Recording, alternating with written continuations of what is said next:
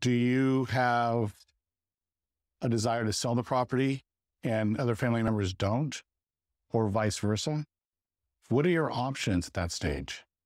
So if you own a piece of property with a family member or family members, you have a right to force the sale of the property, or they do too. Or alternatively, force you to be bought out or be bought out through a settlement.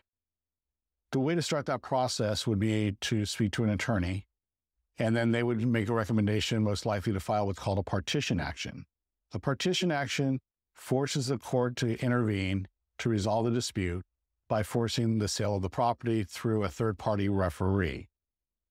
The goal in those situations typically is to try to get the parties to come to the table to resolve it without having to actually have bids made on the property in a court.